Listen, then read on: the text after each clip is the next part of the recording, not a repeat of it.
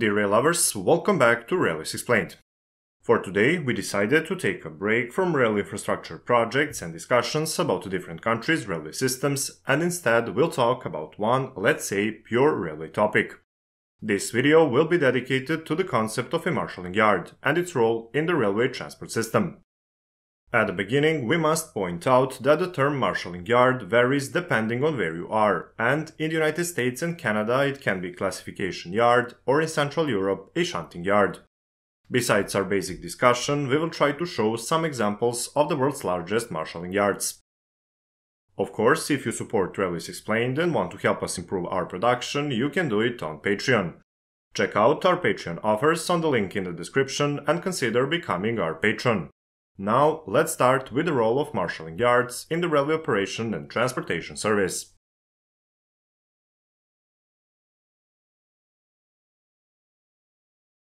Railways as a system or mode of transportation have several advantages over other types of land transport.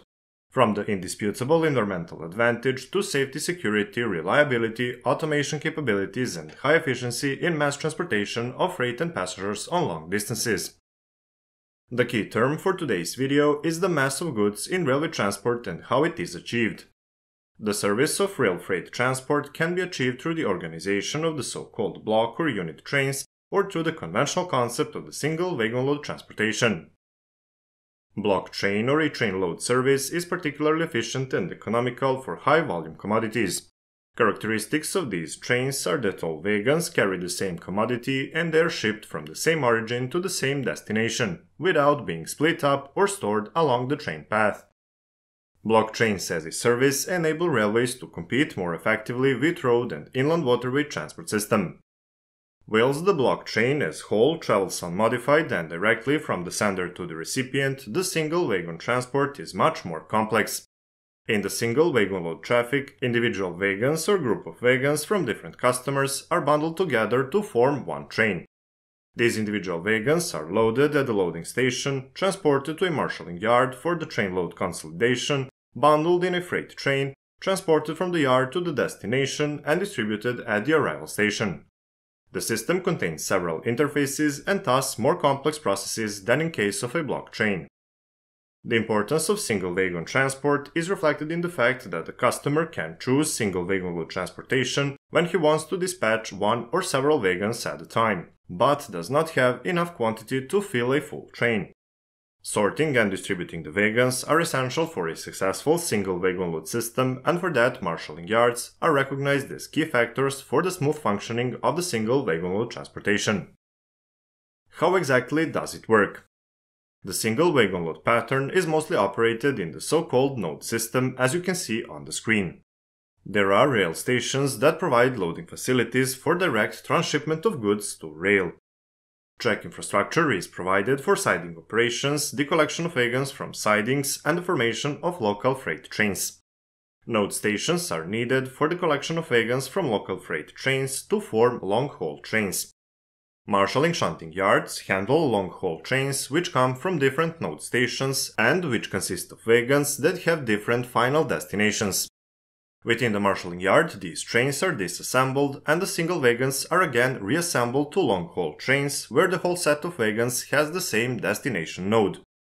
In this way, marshalling yards obtain a certain degree of economies of scale benefits and reduce the wastages of the system.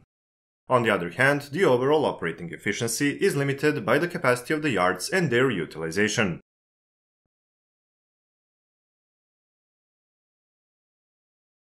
Now it's getting interesting. There are three types of marshalling yards: flat yards, gravity yards, and hump yards. As we said, there are two basic activities that are performed in these yards: disassembling and reassembling of trains.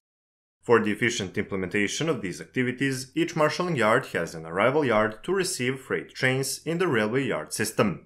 Then it has classification yard to disassemble received freight trains and to sort wagons. And finally, a departure yard to depart freight trains from the railway yard system. In addition, there is maintenance yard and a depot to serve wagons and locomotives. Not needed to say, yard operations also require various resources such as locomotives, dispatchers, and shunting locomotives.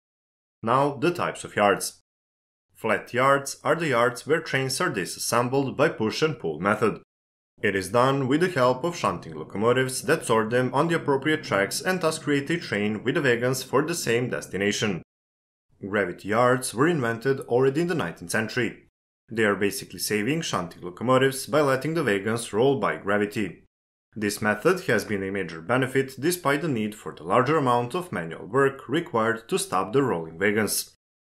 Gravity yards are designed with a continuous falling gradient and a distinct type of layout, and because of that, massive earthwork is required to build these kind of yards. Gravity yards have a very large capacity, but also a lot of difficulties related to safety, and for that reason only a few remain in operation today. Most gravity yards were built in Germany and in Great Britain, a few also in some other European countries, for example was a yard on the Warsaw-Vienna Railway in Poland. In the USA, there were only a few such yards, one of them being still operational CSX Redville Yard south of Boston. Finally, the third group of yards are the hump yards. They are the largest and most effective marshalling yards with the largest shunting capacity, often several thousand wagons a day. They work similarly to gravity yards, but the falling gradient is limited to a small part of the yard, namely the hump. It is the heart of the yard. A lead tracks on a small hill over which a shunting locomotive pushes the wagons. Single wagons or a block of coupled wagons are uncoupled just before or at the crest of the hump and rolled by gravity onto their destination track in the group of tracks where the wagons are sorted. These are called the classification bowl. The first hump was built in Germany in 1858. The speed of the wagons rolling from the hump into the classification bowl must be regulated according to several criteria. Are they full or empty? Is inside heavy or light freight? Varying number of axles, whether there are few or many cars on the classification tracks, and varying weather conditions, including temperature, wind speed, and direction.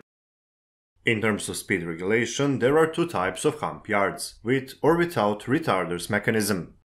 In the old non-retarder yards, braking was usually done in Europe by rail workers who laid skates onto the tracks.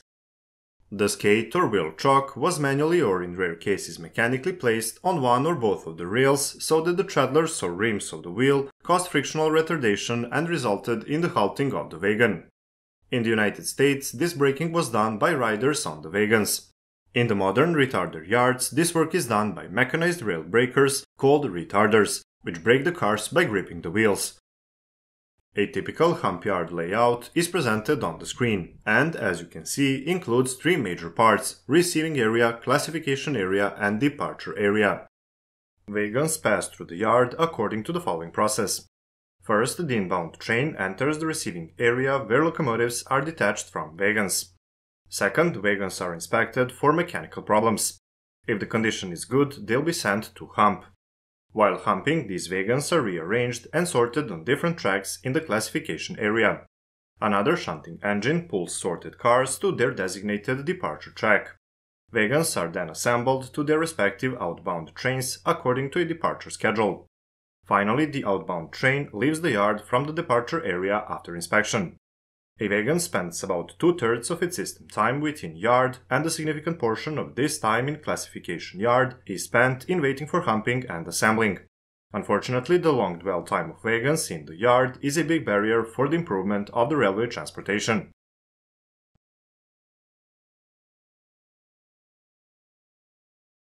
The world's largest marshalling yard is Bailey Yard, located in North Platte in Nebraska. It is owned and operated by Union Pacific, and it is named after former Union Pacific president Ed H. Bailey. In 1995, as a result of its massive size, the yard was recognized in the Guinness Book of Records as the largest rail yard in the world. Bailey Yard is halfway between Denver and Omaha. It covers a total area of 11.5 square kilometers. It is over 13 kilometers in length and 3.2 kilometers wide at its widest point. Bailey Yard has 200 separate tracks, totaling 507 kilometers in length, with 985 switches and 17 receiving and 16 departure tracks. Union Pacific employs more than 2,600 people in North Platte, most of whom are responsible for the day-to-day operation of Bailey Yard. An average of 140 trains and over 14,000 wagons pass through Bailey Yard every day, and the yard sorts approximately 3,000 wagons daily using the yard's two humps. The eastbound hump is a 10 meters tall mount, and the westbound hump is 6.1 meters high. These are used to sort 4 wagons a minute into one of 114 classification Bolt tracks, 49 for westbound trains and 65 for eastbound. The Bolt tracks are used to form trains headed for destinations across North America, including East-West and Gulf coasts, as well as Canadian and Mexican border. The second largest yard in the world is the Maschen marshalling yard near Maschen, south of Hamburg on the Hanover-Hamburg railway line in Germany. This marshalling yard takes an area of 2.8 square kilometers and has a length of 7 kilometers and a maximum width of 700 meters. It possesses a total track length of 300 kilometers, 100 home, 115 distant and 688 shunting signals. As a two-sided shunting facility, Maschen has 2 train formation yards. The north-south system has a set of 48 departure tracks and a set of 16 reception tracks. The south-north system consists of a set of 64 departure tracks and a set of 17 reception tracks. Both systems are supplemented by storage and marshalling sidings. In order to achieve the aspiration for a capacity of 11,000 wagons per day, Maschen was equipped from the beginning with the most modern shunting technology available in the 1970s. But we need to point out that Maschen has not reached the upper planning limit of 11,000 wagons per day so far. The highest number of dispatched wagons was 8,400 on 11 December 1985. You were watching the story about railway marshalling yards on Railways Explained. Thank you very much for your attention, we hope you enjoyed and learned something new about the railways of the world.